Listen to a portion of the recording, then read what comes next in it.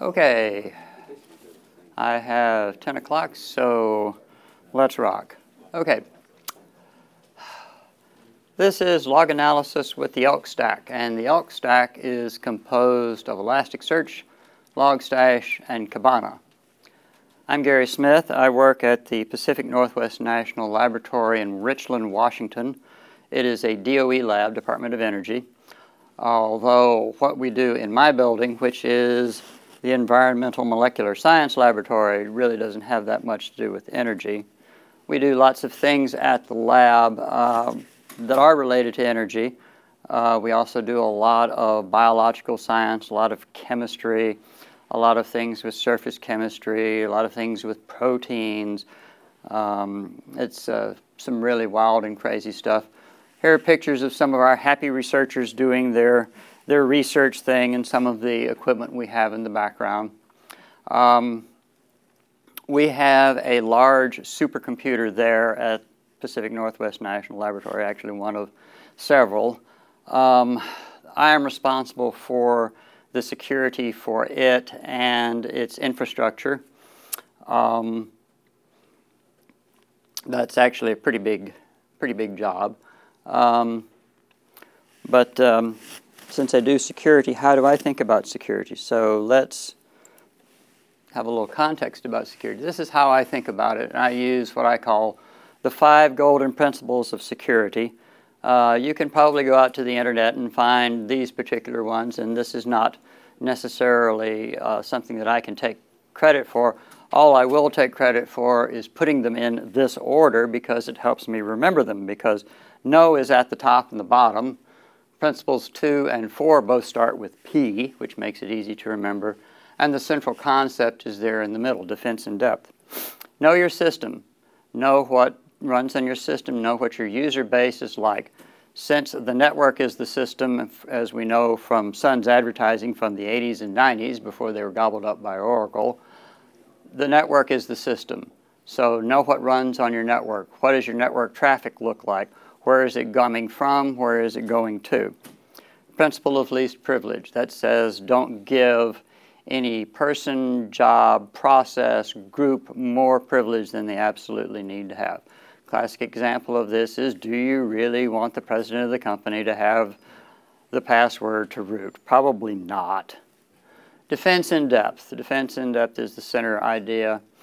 If you consider a tree ring, it's composed of multiple rings, and that's the way you want to design your security, is multiple layers of security. Don't just do one thing and say, okay, that's enough, I'm okay. Protection is key, but detection is a must.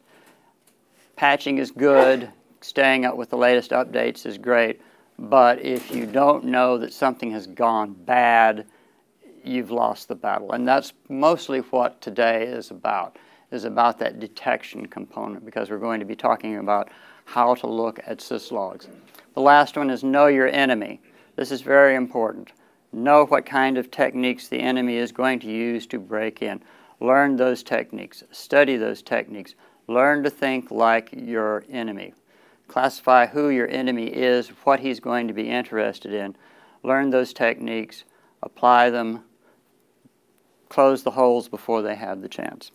So, as I mentioned, we have a supercomputer there at PNNL, and we have had a series of them along the way. Our previous supercomputer was named Chinook. We had a contest when Chinook was coming in to name it, and the choice that everybody above the selection panel was Chinook. I'm not sure why they picked Chinook, but or if there was any reason for it, but a Chinook is either a nearly extinct variety of salmon, a hot, strong wind that melts all the snow, or a medium-duty helicopter from Sikorsky.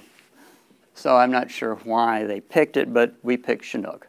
Through most of Chinook's lifetime, I used Splunk to analyze the logs, and I use the free version of Splunk.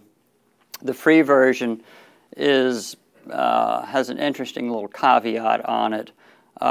It's free as long as you don't ingest more than 500 megabytes of logs a day.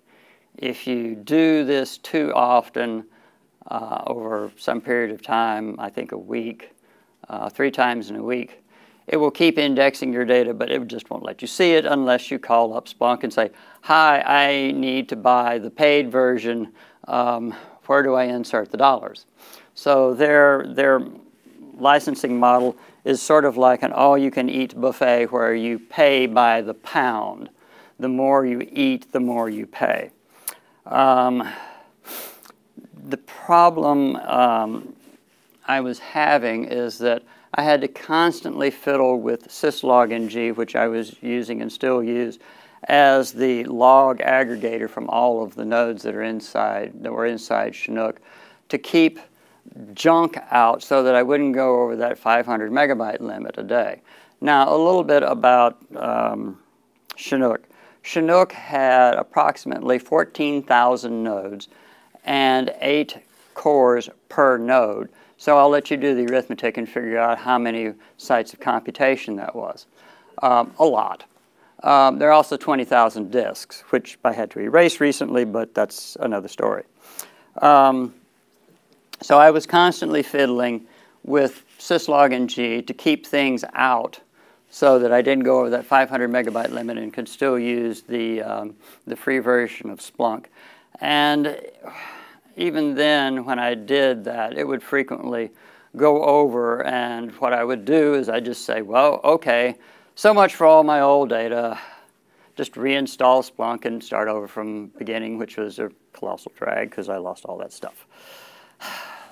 But that was the problem that I was having. Now, eventually we decided to get rid of Chinook and buy something newer and more modern, and we again had a naming contest, and the naming contest, this time I got smart rather than trying to submit a name. I got on the panel to select the name. So we picked Cascade for the name of our new supercomputer. I don't know whether the decision was to name it after a range of mountains or a dishwashing detergent. So, but we've got Cascade. Actually, having it named Cascade is a bit of a problem because our previous supercomputer was named Chinook, and they both start with C, and they both start with a hard C.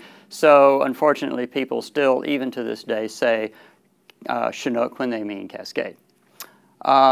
Cascade has roughly the same number of nodes as Chinook did, roughly 1,400, but it has 32 cores per node. So I'll let you do the arithmetic and figure out how many sites of execution that is. Cascade does come up in the top 30 of the supercomputers in the world. So that's just an idea of how big it is. Now, in terms of, just to give you an idea in terms of physical size, Cascade is actually 1/10 the size of Chinook. That's how much miniaturization and small form factors have taken over. Okay, but if I'm going to have 2 supercomputers and I'm pushing this limit of 500 megabytes a day into Splunk, if I've got 2 of them operating at the same time while Chinook is still running and Cascade is being brought into finalization, there's just no way that I'm going to stay under that 500 megabyte limit with Splunk. And for the amount of data that would be coming in with Splunk's pricing model, it was just going to be cost prohibitive to run Splunk. It was going to be well over $200,000 to $300,000 for the amount of data that would be coming in, and that's a lot. So when we started talking about bringing in Cascade, which was about a year before we actually got it in, I started looking at alternatives to Splunk, basically anything that might be able to fill the logging analysis bill. This is not all the ones I looked at. This is just mostly the ones that I could remember or I had notes for. Graylog 2, Some people like it. Its user interface, well, it looks like somebody liked Pepto-Bismol for colors. I'm guessing that this one here, the third one from the top, Octopussy, I'm guessing whoever generated it was a James Bond fan. But there are lots of them that I tried. This is just a partial list of all of them. Problems. Some just wouldn't build. I go through their build instructions and they just didn't build. Some just didn't work. That's not too surprising. Some were slow. Or in some cases, some of them just had an absolutely abysmal user interface, and that's not what I was looking for. Because even though I expected other people to be using this besides just me. Generally speaking, all of them had some kind of a relational database backend, something like MySQL or PostgreSQL for storage and retrieval. Now, I'm basically a system administrator type. I am not a DBA, and I do not play one on television either. One of the problems with both MySQL and PostgreSQL is that even though you may mark a record as being deleted, it's not really deleted. It's just marked as being deleted. So at some point, you've got to go through and do some kind of compression to get rid of the deleted records, which is a bit of a drag. That was one of the things that I wanted to get rid of and bypass, was having to constantly do that, because as you delete records, things get put on the end. You've got to go back and do the compress, and your performance goes down the more deleted records you have, because you've got to skip over them. So I stumbled onto what eventually was going to be my solution, the ELK stack, which is composed of Elasticsearch, that does our indexing, storing, and retrieval, Logstash, which is our input slicer and dicer. It's the Vegematic of Syslog lines, and Kibana, which is our program that's going to be doing our data display. So I started working with the ELK stack in its early days, and in the early days of ELK, it was sort of like a kindergarten playground. The little kiddies didn't play well together. The early versions of Logstash needed specific versions of Elasticsearch in order to run, and Kibana wanted the latest version of Elasticsearch, and it just didn't work too well. So I tried some alternatives to ELK in my search for the perfect logging analysis solution. One of the ones I tried I call EFK, which was Elasticsearch, FluentD, and Kibana. And this really worked pretty well. FluentD takes stuff from Syslog and knows the right way to send it all up in packages to Elasticsearch, and then you can look at it with Kibana. And it's really great. You just install FluentD, point it at your syslogs, point Kibana at Elasticsearch, and bingo, it works. It's great. It's simple. It's quick. It's easy. But it's not very flexible. If you want to do any kind of extended sorts of analysis with your logging data, FluentD doesn't give you that capability. It's basically just a program that hands off from Syslog straight into Elasticsearch. So I gave up on this one. Another one that I tried, I call ELK, which is Elasticsearch, our syslogd, and Kibana. Our syslog has a plugin that will take syslog data and directly stick it into Elasticsearch. This is great because all you need to do is just drop your plugin in, point your syslogs into our syslog to be a collector, and then point your plugin into Elasticsearch, and you're good to go. This is great. It works. The problem is that this is only available in the very latest version of Elasticsearch, so in syslogd, our syslogd. So you've got to build the latest rsyslogd, and you've got to build the plugin. And this doesn't work if you're using the latest version of Red Hat, which was at that time 6.x, because Red Hat, in their wonderful goal of maintaining stability, was 2 major releases behind on rsyslog.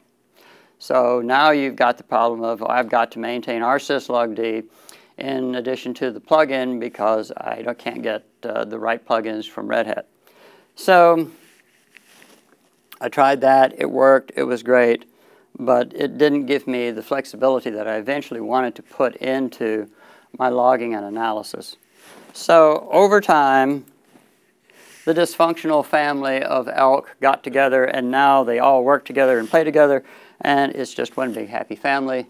Most of this was due to the members of Elasticsearch getting together with Kibana and Logstash and saying, look guys, we need to work together on this. Let's get our act together so that we can have one big happy family and make everything work. So how does this in general work? What I have is I've got syslogs coming in from several different places. I have it being generated by Syslog, I have it generating by rsyslog, I have it generating by rsyslogd. And these all go into my centralized syslog server, which is running syslog-ng. Syslog-ng is a very industrial strength, enterprise grade syslog daemon. It has lots of capabilities, and it is just fantastic for handling throughput.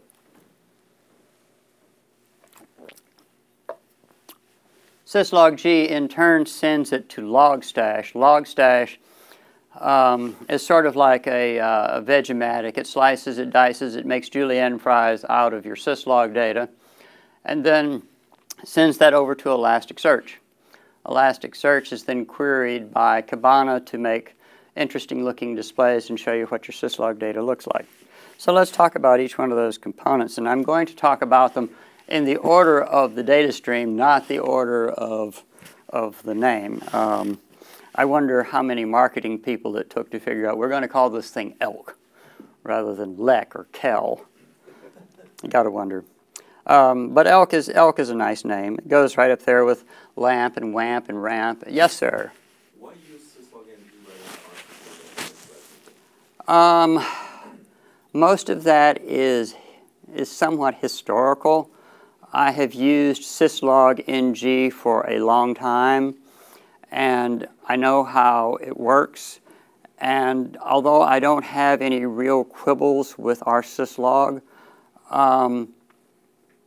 it's to take what I am currently doing and have had in production with Syslog-ng for a number of years and convert that over to our syslog is just not something that I wanted to do.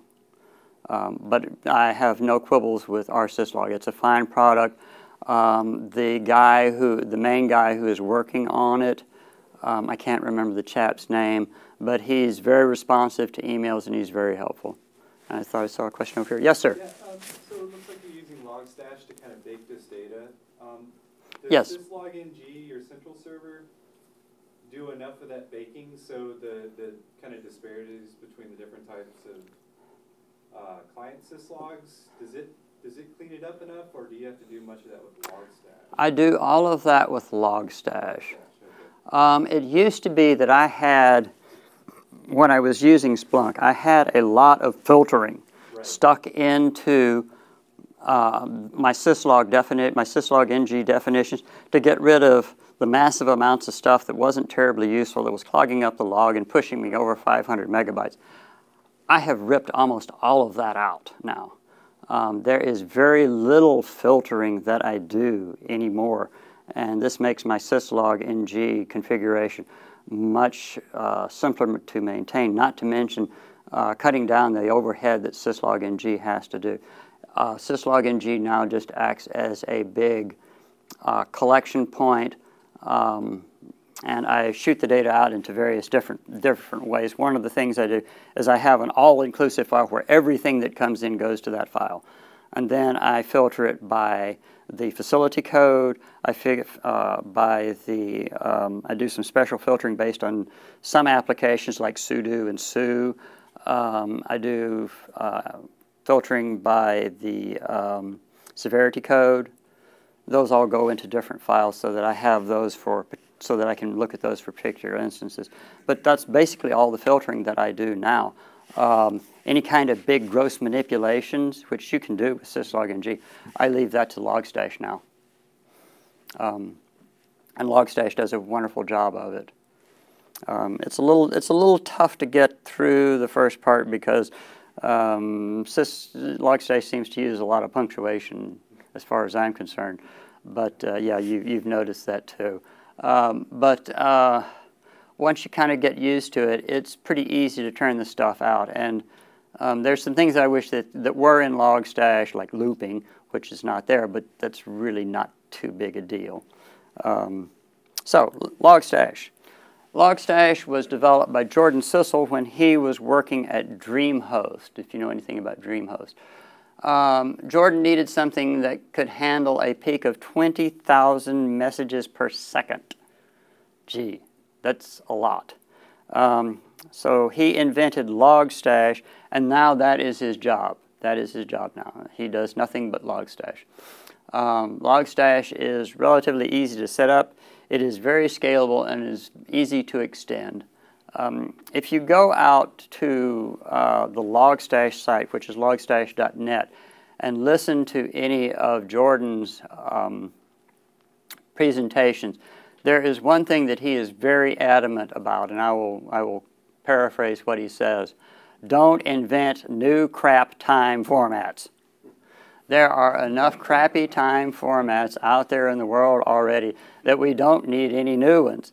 And just look at the difference between the way different syslogs do it, we have the ways different applications do it, where they put them within the records. It's just a mess. And if you use somebody else's time format, don't bother with something else, inventing your own. Generally, there's two kinds of Logstash hosts. Sometimes you use Logstash to forward onto another Logstash server. That's not really used that much anymore, but you can do that. But what you really want is you really have a central Logstash host that acts as an archiver, indexer, and web interface, and it receives and processes and stores your logs. A Logstash configuration file has three basic parts: input, filter, and output. Input says where your input comes from. Filter is where the rubber meets the road and you do your processing, and output is just where you're going to send it to.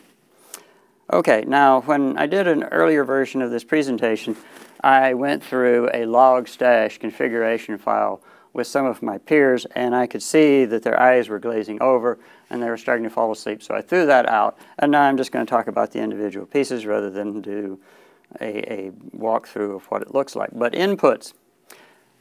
There are lots of different kinds of inputs that Logstash has. It can take input from a file, so you can, it works like tail-f. So you point it at your syslog data file, and it goes to the end and starts processing as it comes in. It can take syslog data directly. You point a syslog daemon at Logstash, and it will take it in, and it listens over the standard port for syslog messages, and anything that it follows that RFC up there for the format of a syslog message, it can handle. You may be in a situation where you have a system that is generating logs, but it doesn't have syslog-ng or syslog or rsyslog or one of those to send syslogs off to Logstash. Like, for instance, maybe some of Bill's stuff. There's a program that you can use called Lumberjack, except it's not called Lumberjack anymore. It's called Logstash Forwarder, but there are versions of it for Linux, for Windows, for Mac OS that will forward syslogs using the Lumberjack protocol, which is a secure protocol that uses certs and keys and stuff. So the traffic is encrypted and sends it off to, you send it off to a Logstash agent. The filter section is where the rubber meets the road. This is the real workhorse section of Logstash. It has a whole lot of filters. If you go out to the Logstash site, you will see that there are just tons of filters to do all different kinds of things. These are just some of the ones that I found practical use for. One is called Grok. Trivia question for you. What book does the term Grok come from? Very good. And it was written by Robert Heinlein. Yes, very good. Grok is the workhorse of filtering. Grok allows you to take your data stream and turn unstructured data into structured data by matching it against patterns. And we'll talk a little bit about these patterns a little bit later on. But think of patterns as being something like a regular expression. Oh dear, regular expressions. There are a bunch of built-in patterns in Logstash, so you don't have to reinvent the wheel. It makes it a lot easier to build up. One of the other filters that I have used frequently is one called mutate, and every time I type mutate, I think I'm doing something with the X-Men. Mutate allows you to change things around, replace fields, modify fields. For instance, one of the things that I found it useful for was turning blanks into underscores, or making everything lowercase. Drop is a useful filter. If something is not what you expect, just drop it. It goes away. It's gone. Completely dead. It never, no more processing gets done. A very useful one, we'll see a use for this, is GeoIP. GeoIP takes an IP address and turns it into a geographic location. And this lets you do some amazing graphing feats with Kibana, which we will see later if my demo works. I had partial success with my demo yesterday. The output section. Output is the final thing. You can output into lots of different things. For instance, and the one we're primarily interested in is Elasticsearch. Elasticsearch puts your data out there in some kind of queryable format, and Elasticsearch is, believe me, is the way to go. You can write it to a file on disk. I have found this to be a useful debugging technique to make sure that things were happening as I really wanted them to. If you have a statsd server, you can send it directly to statsd, and statsd can take that and aggregate that into useful information over the long term. If we look at Elasticsearch, Elasticsearch is really a tremendous program. The idea is that with Elasticsearch, searching is easy. Ordinarily, searching is a hard problem in computer science. It is released under the Apache license, so it's free to use. How does Elasticsearch work? Well, Elasticsearch, unlike Postgres or MySQL or something like that, it's an indexing engine. It is not a database, although I suppose some people could say that it's a NoSQL database. But it works like an index in a book. If I've got, say, a book on physics and I want to find something out about Richard Feynman, I go straight to the index and I look up Feynman, Richard, and there it is, and there's a whole bunch of references for it. So then I go off to page 131 to see something about Feynman diagrams, and bingo, there I am. I didn't have to search through the whole book or go through the table of contents to find something about Richard Feynman. I went straight to the index and found what I wanted, and consequently, it is very, very fast. Elasticsearch configuration is pretty easy. All you need to do to really get it going is you can define, all you have to do is two things, and you don't even have to really do those. Define what your cluster is. There's a pre-named cluster called Elasticsearch, and there's a predefined node name for it as well. And if you don't pick one, it will pick at random a node name from among all of the X-Men. Actually, that's kind of fun to look at the file, the log file, and see which one it picks when you restart it. But I've carried on the tradition, and all of the Elasticsearch instances I have are named after characters in the X-Men. But it's very easy to manipulate the file. You just edit elasticsearch.yaml, and it's a YAML-based file, so it's readable by humans, unlike XML, which is not readable by humans at all.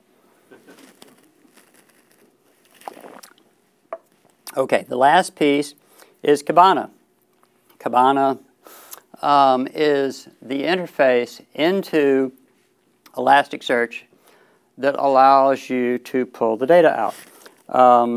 Elasticsearch uses what's called the Lucene syntax to get data in and out, and that's actually just what you would think. It uses and, or, not, and you just type what it is, type what you're interested in searching. You can build very complex queries with it. You can build all kinds of nice graphs and visualizations. You can produce tables. You can produce maps. You can produce charts. Kibana is really your interface into what's been put into Elasticsearch. So, at this point, let's see if the demo works. And let's see, I probably need to try to, how about that? Drag that over, and if we click that. Okay, that's pretty good. Okay, if you have got everything configured up with Elasticsearch and Kibana and Logstash, and they're all working together, which is really not too difficult, and you point your browser at whatever the IP address is, /Kibana, bingo, you get this page that starts up and says, basically says, hi, welcome to Kibana, and all this good stuff, and we're ready to rock and roll. But you want to look at your data, so you go over here and you click the basic dashboard, and round and round the circle goes, and where it stops, nobody knows. Now what I did is I took a week's worth of Syslog data from one of my Syslog files, and I've ingested that into Elasticsearch courtesy of Logstash, and we have it here to look at. And this is the basic thing that it fires up when you first fire it up. We've got a nice little histogram plot of activity over the days, and we've got this raw stuff from our Syslog. And these are various fields that have been populated inside of Logstash, from Logstash into Elasticsearch. So let's just pretty this up just a tiny bit. And let's start out with, let's look at the timestamp and our host name that reported something, and the program that reported it, and the message. And bingo, well, this doesn't look too bad, does it? Gee. We can see that the times and the node names and what the program was and the actual message that we were interested in. So let's see. I come in the morning, and I want to see some activity that's happened in the previous day. Now, I have several nodes that are directly attached to the internet. So they have a lot of Syslog. I have a lot of SSH coming in from around the world as researchers are coming in to run programs on the supercomputer or put stuff on our archive server. Well, we also got a lot of bad actors who are trying to get in for one reason or the other. So I'm curious. I have a program called fail to ban running on those nodes that are directly attached to the internet to block out the bad actors on SSH. If you haven't ever used fail to ban, check it out. It's a great program for filtering out all kinds of badness from the internet. So I know from looking at my logs, actually, let me type that again, B-A-N, that fail to ban puts the word ban whenever it bans somebody into its into its syslog records. And bingo, I see that for a time period that every one of these bars represents an instance where an IP address has gotten banned, and there's the node that did the banning, and there's, of course, the program failed to ban actions, and I can see, I'm looking at this from a rather oblique angle, but there's the IP address that it came from, and of course there's a username that they tried to get in on. A lot of them are root. Okay, another thing I can do when I come in the morning is I know that SSH, the SSH daemon, puts a particular log string into the log file. It's really hard to type when you can't see what's being typed. Okay, do I have that right? Fail, no, not quite.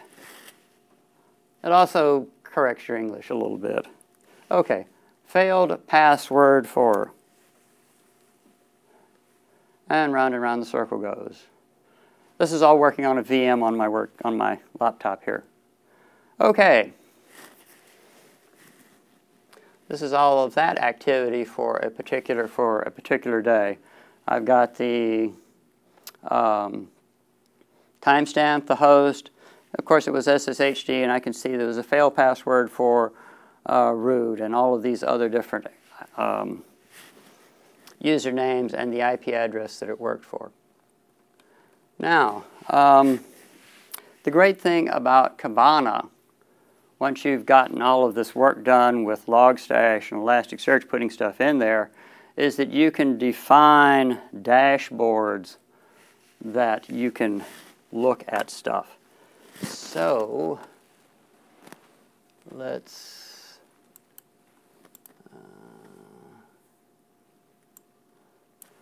have some dashboards here. Let's see.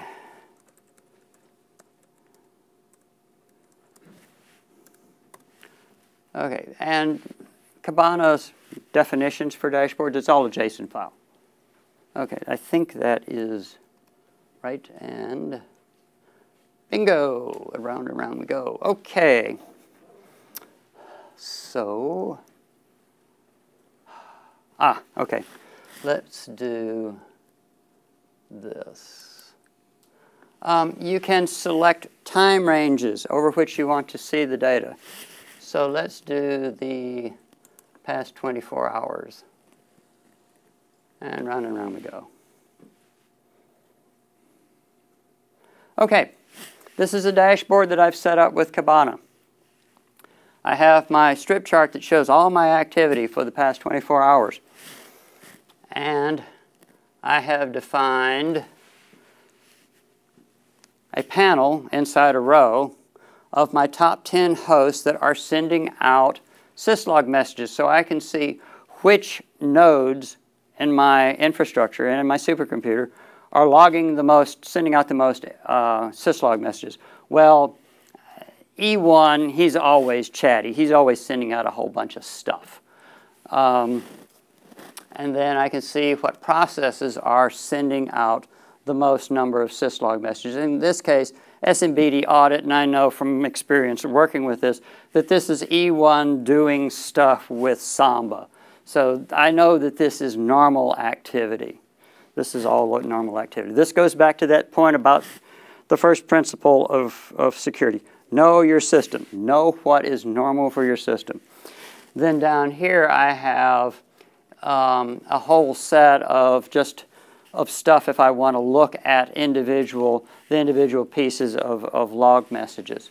Now, the great thing about Kibana is that it is reconfigurable, very much so on the dynamic. So now what I'm going to do is I'm going to shrink that panel down to 4 and save that.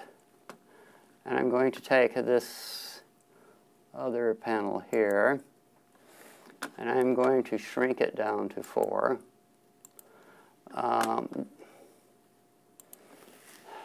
this width here for a row is 12. It's 12 units. The reason it's 12 units is that lots of numbers divide 12, whereas not very many numbers divide 10. Okay, so now what I'm going to do is go over here and I'm going to add another panel. And I'm going to make it of type terms because terms works real well with syslog type data. And I'm going to call this security events.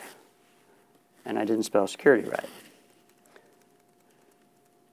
S-E-C-U-R-I-T-Y-E-V-N-T-S. Okay.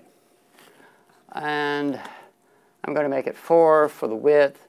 Now the field that I'm interested in is what I've done is I've gone through and I have laboriously looked at my syslog data and I have gone through and I have categorized certain event types that are of interest to me, plowed that back into Logstash to identify those events and put a tag on those syslog records as they come through. Now what's a tag?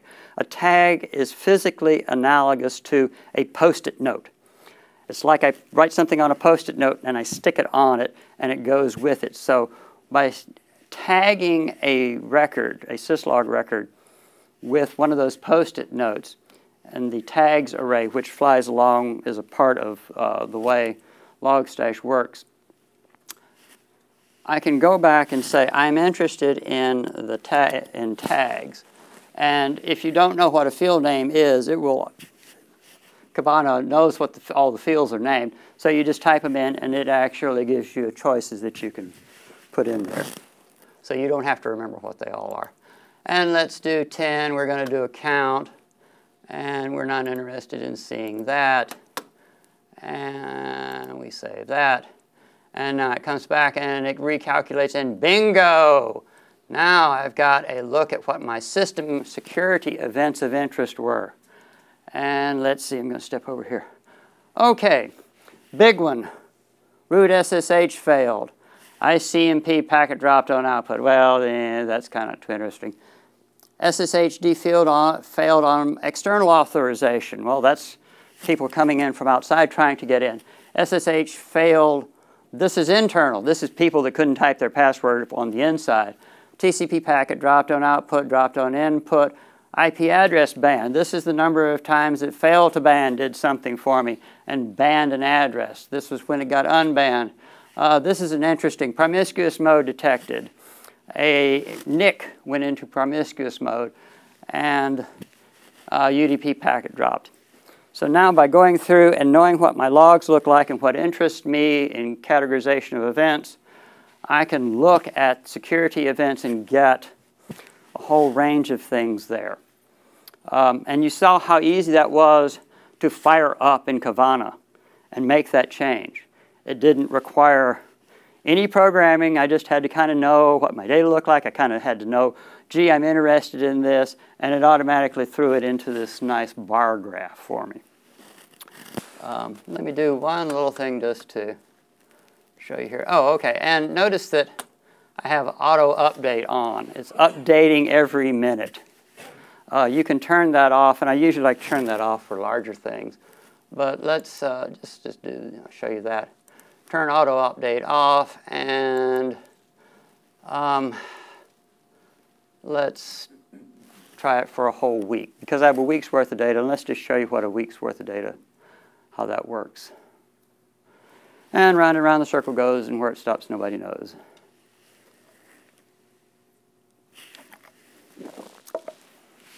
I think when I tried this, it took about 2 minutes. Now this is a MacBook running VirtualBox, running all the stuff on it. So it's not going to be real fast. This may not eventually do anything, but see how easy that was to do with Kibana. Yes, sir.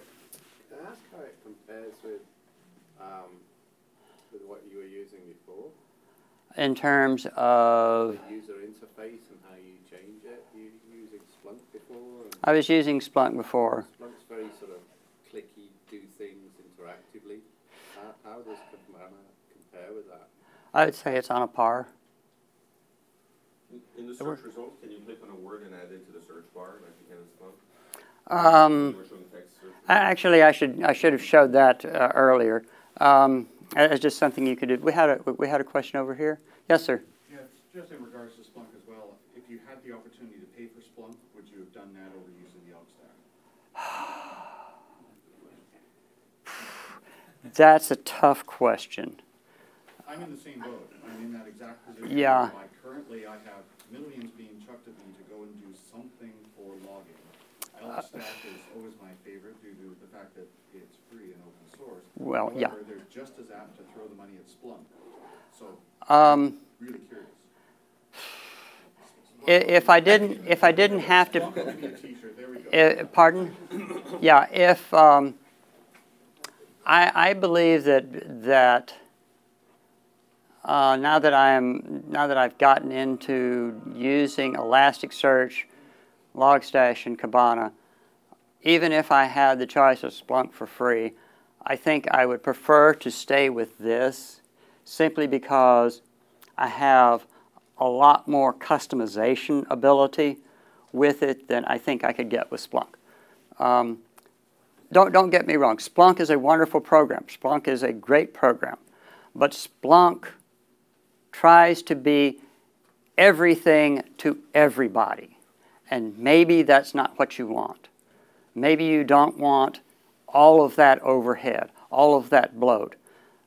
Maybe you want something that you can control more.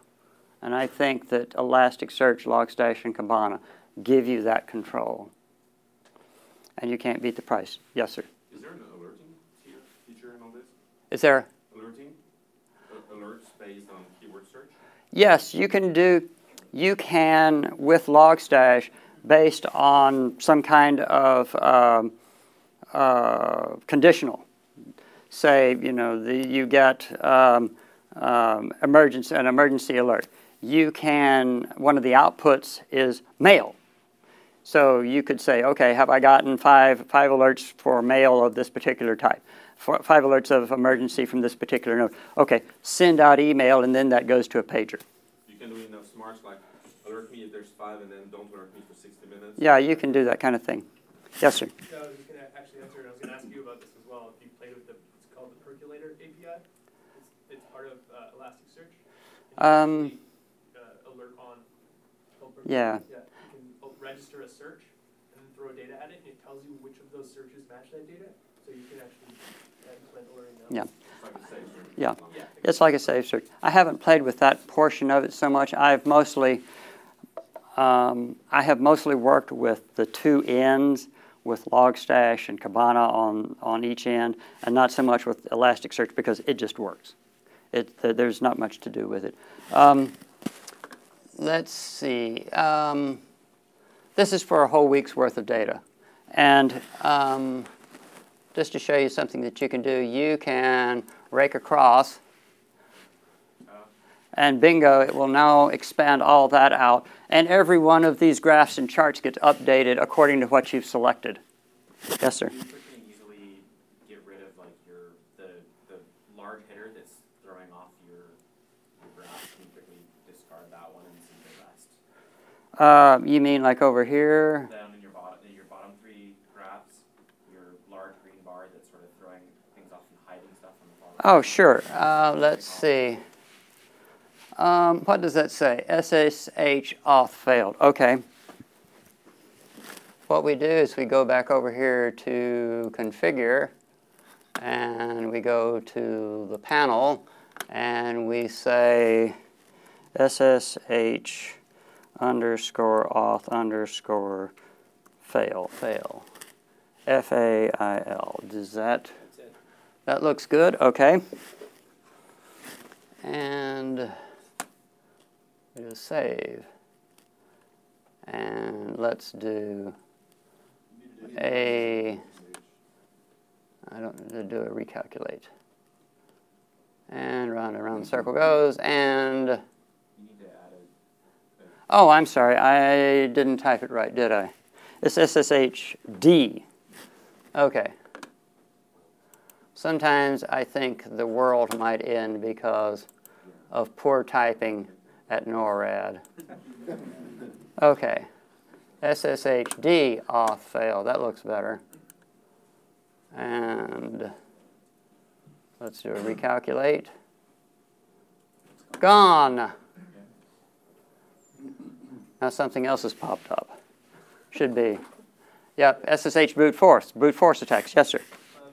So in practice, have you, I guess, are you duplicating and archiving your data in another data store, or are you trusting Elasticsearch fully with this stuff? Like, are you keeping it along from like old data warehousing or something? Or? I have Syslog and G set up to send everything to one big file. And then I have Syslog and G also set up to categorize events based on facility, priority, and certain applications. So those are getting logged separately.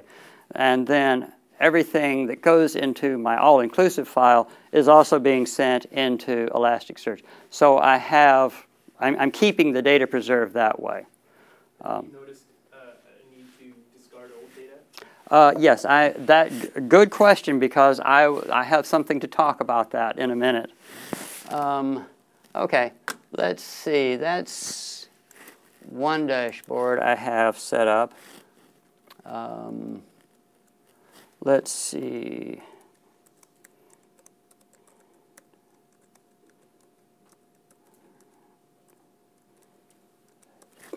Let's see, demo SSH event tracker.json. I think I got it typed right.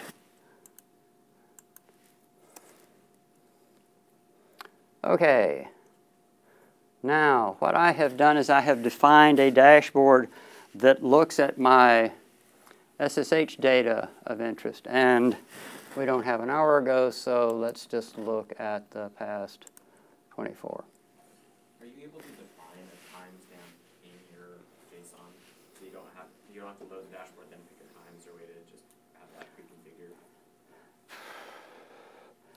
Never tried that one. Okay. What I have now is by looking at my SSH type events. What I have done is I've defined a bunch of tags, and this chart here is based on those tags. And the way I've got it set up is that every time something gets banned, it's in red across the top. Here are my SSH hosts that are getting banned the most, and this is a ban count here. Remember I talked about that GeoIP field? Okay. Here are my top countries that are coming in on SSH. Hong Kong, China, France, United States, Ukraine, Macedonia, Russian Federation, Israel. My top cities. Now, as an analyst, here's the top SSH hosts that are coming in. And curiously enough, 43.255.190.174, 43.255.190.164, 45.255.190.156. Notice a pattern here? Yes, this is all coming from Hong Kong. They're trying to get in through SSH. What they're trying to do, excuse me, is they are trying to find poorly configured SSH servers that allow root login. They're not going to find that for me. I know better. Okay, so there's my histogram plots. I know the top SSH hosts. I know the top SSH cities and the countries. Now I can take those IP addresses and DOE has this thing called the cyber federated model. I can put all of those IP addresses into what's called the cyber federated model. Those IP addresses get spread out to all the different DOE sites, and they can say, okay, I want to block 43.190.1.0/24. Boom. And they will never see those again. So this is a way of getting information out to other people, but this makes it easy to capture that information. If I look at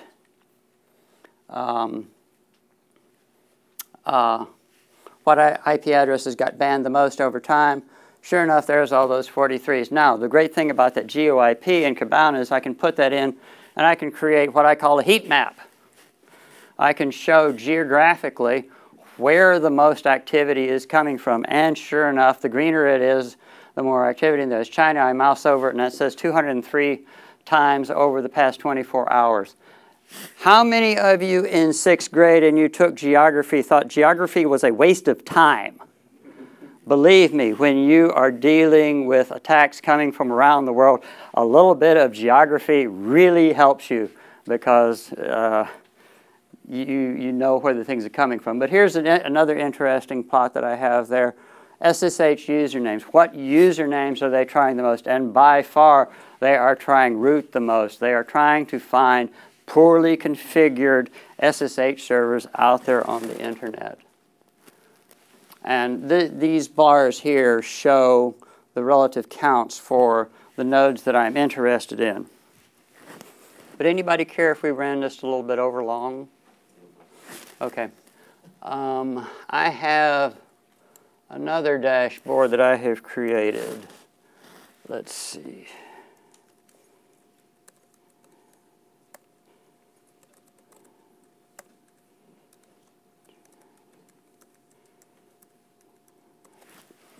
Okay, DDIP. Oops, that's not quite right.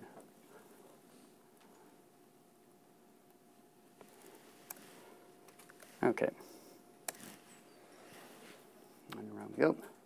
Okay, what kinds of interesting IP tables information happens?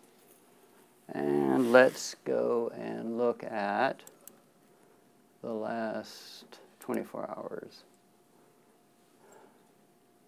Okay, I've got nodes out there on the internet, and they're trying, various interesting parties are trying to connect to them with all sorts of interesting things. Well,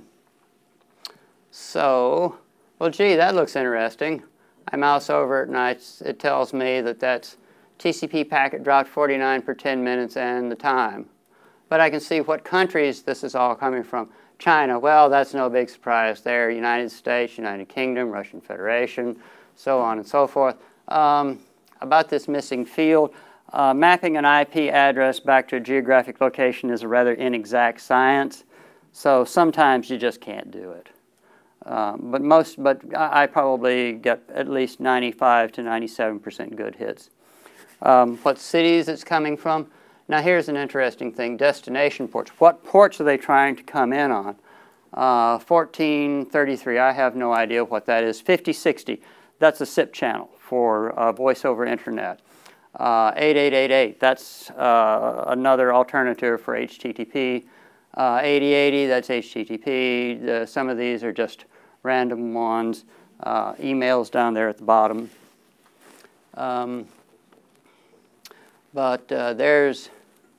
There's my top addresses that are sending me stuff, and the number of counts, and a much better, the IP map where they're showing where they're all coming from is a much better heat map because I get a lot more hits. Kibana does pie charts. Pie charts. Managers love pie charts. Pie charts are readily understandable by managers. I have a pie chart there that shows the distribution of the 3 different major protocols that I'm interested in looking at. TCP, UDP, and ICMP. Now one of the things that I can do is that I can also click on a geographic location on my heat map and round and round we go. Maybe I didn't click on it hard enough.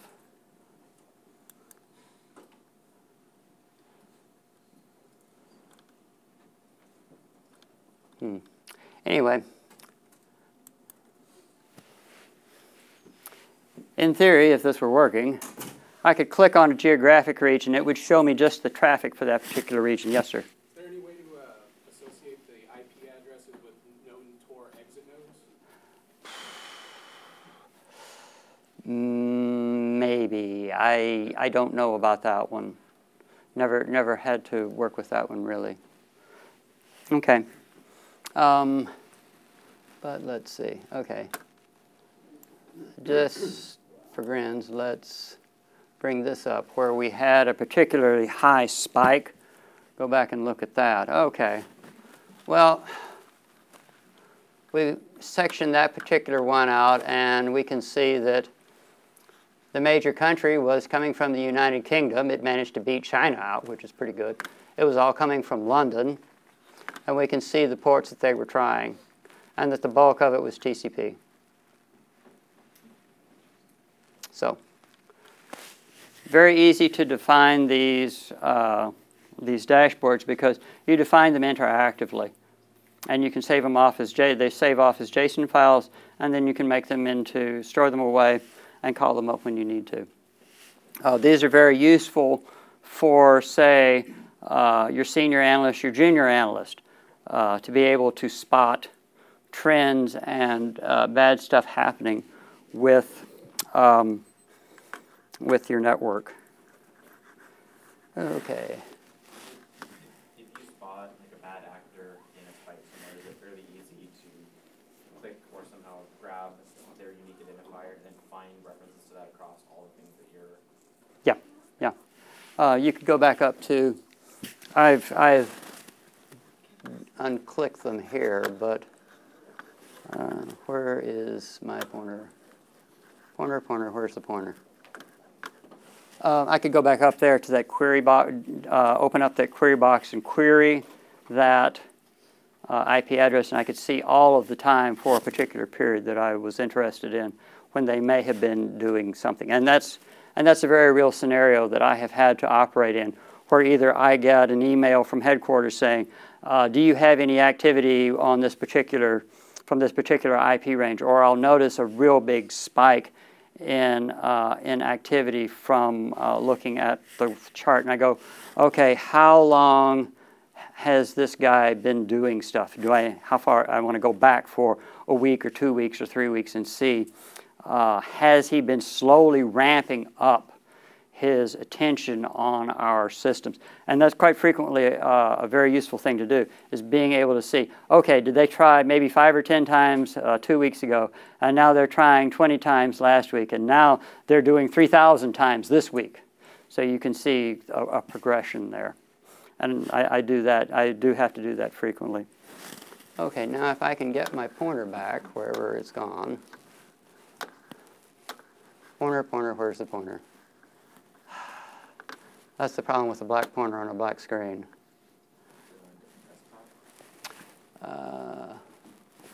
Yeah, oh, there it is. Okay, let's go back to this.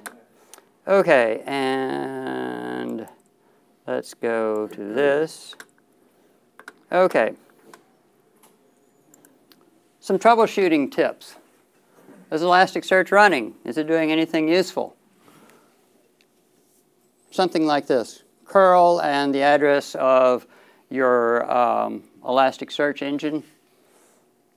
That particular port 9200 underscore status pretty equals true, and it will send you if it's working, it'll send you a nice formatted page back of its status, so that you can actually see that something is happening with your Elasticsearch server, that it is well and that it is working. Now, how about being able to tell if Logstash and Elasticsearch are working together? That Logstash is taking stuff, putting it into Elasticsearch, and Elasticsearch is happy with it. Similar sort of thing, curl a location for where it is, 9200, search, and that particular type of query type, since I'm doing with Syslog data, and format it up nicely for me. And that will tell me whether or not the two are working together, because it will give me information back on what's being put in as a Syslog record. Okay.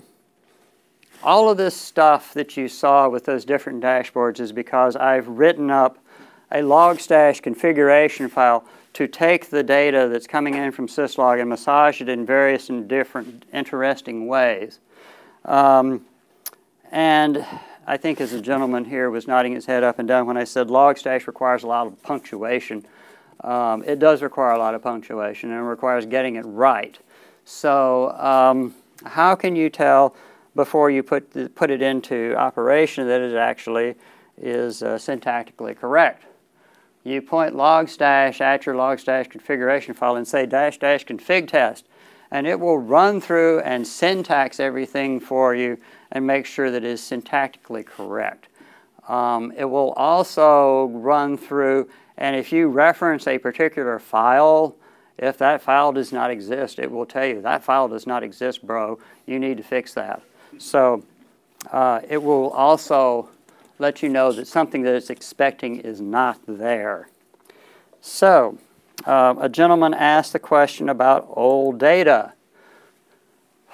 One of the problems I had with Splunk was that I never could figure out how to get rid of old data. And my disk is filling up, and I need to get rid of this junk. I never could figure it out. It just wasn't in the documentation. So what I would have to do is, as it was getting filled up, I just have to throw everything away, reinstall Splunk, and start all over again. Well, Elasticsearch doesn't have that problem. I have a Perl script that goes through and deletes stuff out of Elasticsearch that's older than 31 days. So I keep 31 days of stuff around, which is probably about right. Because if I need to go back any earlier, I've got the raw syslog data that I can re-ingest back into a Elasticsearch instance. And the Perl script basically does curl commands to Elasticsearch with the proper HTTP syntax that Elasticsearch expects for deleting data. And it just magically happens. So my disk doesn't fill up.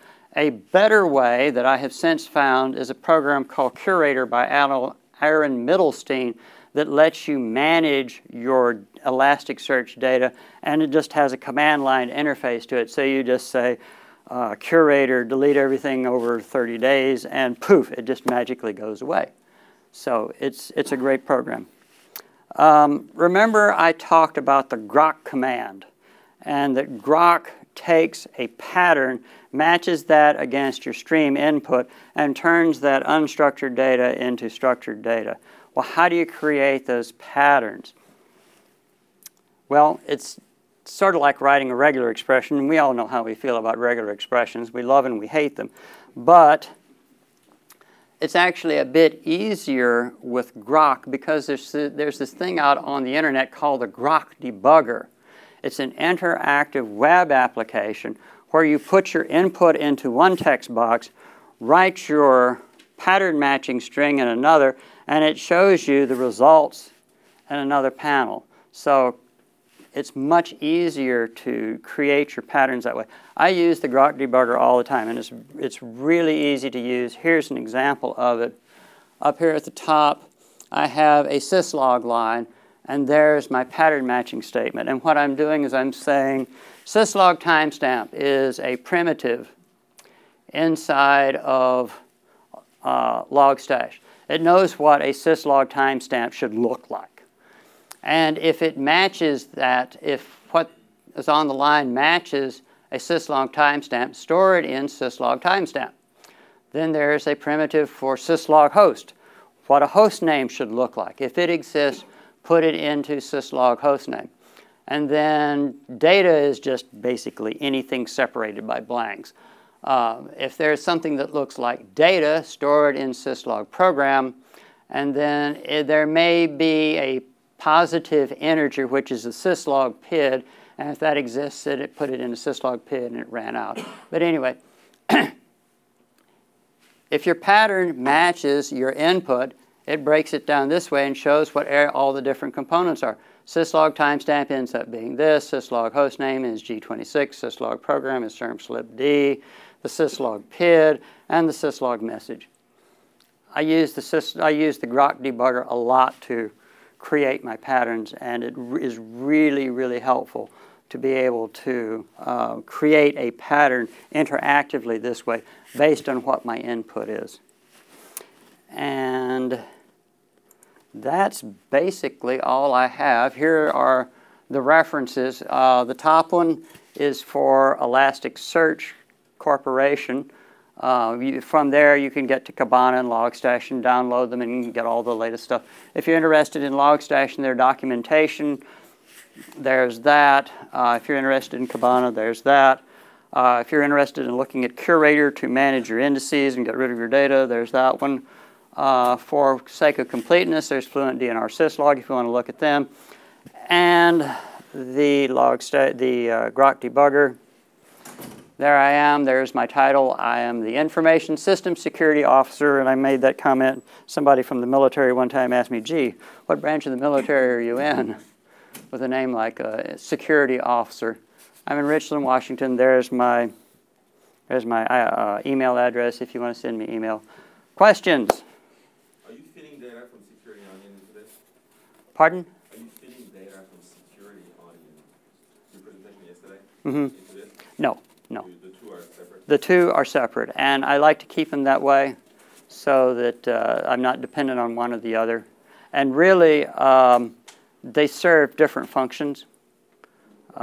This lets me do log analysis, but Security Onion is more in the real time of network security monitoring. This is a little bit more after the fact sort of viewing and querying because I'm looking at data over a time span, whereas with Security Onion I'm more concerned with things that are happening at a much closer frequency to the actual event.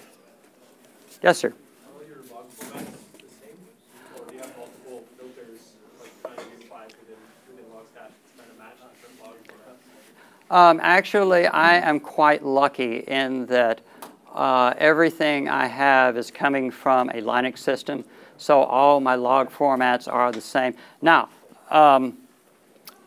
if I don't do it, but if I wanted to, I could also process Apache logs. Logstash understands Apache logs very well, or the common log format for any type of HTTP engine. There are lots of other logging formats that Logstash understands.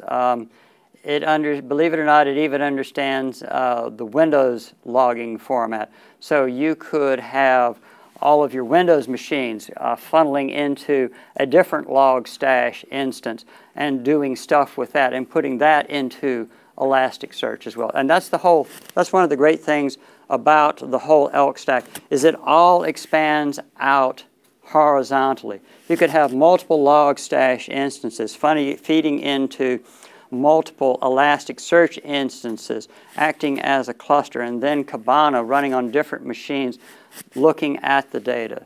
It all expands very well horizontally so that as you need more capacity, you can just add it and spread it out. Yes, sir. So could you give me like a real high-level overview of maybe if you got a new indicator, what you would do? Would you be more in the Kibana area, or would you be more in the Logstash configs to have it alert differently, or is there like a threshold if you have like 500 IPs that you're looking for, or a certain port? Would there be kind of one or two of those that you would use to alert on that? The way I've got it set up, I'd probably see it in Kibana first, and then if it was more like ad hoc, you'd go and put some hard rules in. Yeah, if it were ad hoc, that's the thing about Kibana is that if I notice something in particular that might be interesting, like a particular IP address, I could create an ad hoc panel that would just include information, queries related to that particular IP address or IP address range, so that I could have a particular panel always up for that.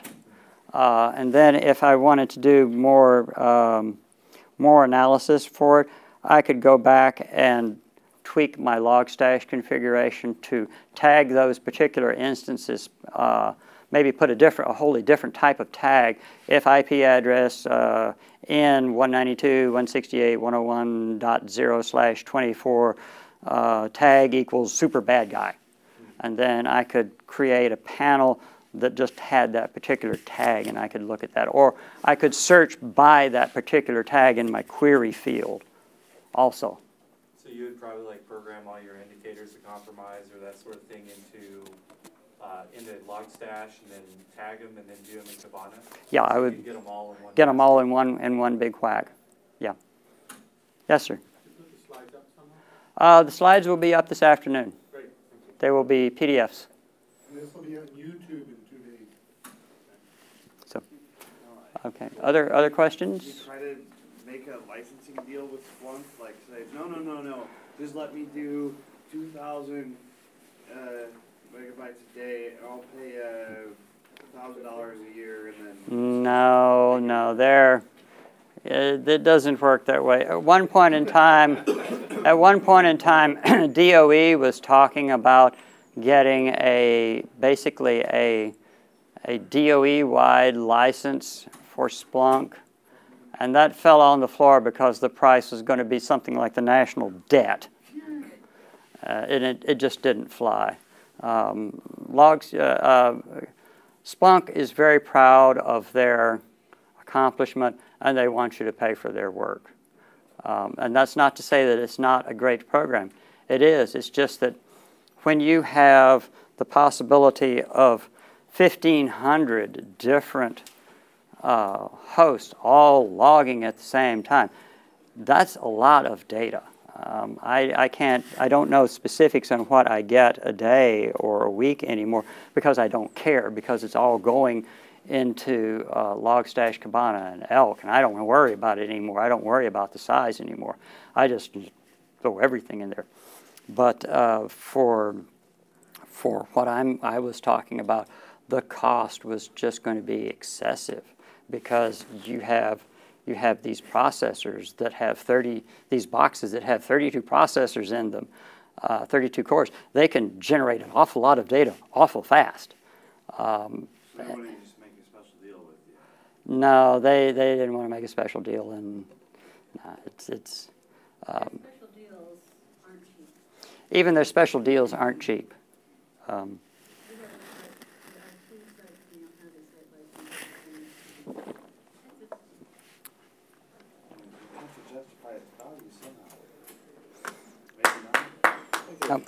Thank you. Hope this was helpful for you. Oh, for those of you that are still here, here is my little VM that, let's see. Let me drag this, see if I can drag this over. Okay, there's my little VM that is running Elasticsearch, Logstash, and Kibana. It is CentOS. And if I can type this right, I type get enforce, and what does it say? It says enforcing. Yes, I am running SE Linux on this instance, and I'm not having any trouble. You didn't have to do any kind of, fiddling with it whatsoever? Nope. Nice. None at all.